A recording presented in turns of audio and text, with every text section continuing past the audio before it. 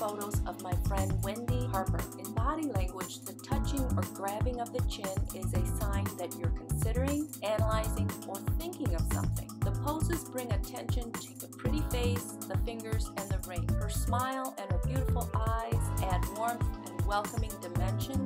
Her fingers are relaxed and poised. In business, if you see your prospect doing the chin grab, then continue to mention the benefits of your business, service, and products to enhance connection, rapport, and relevance in order to move that prospect closer to call to action in order to seal the deal.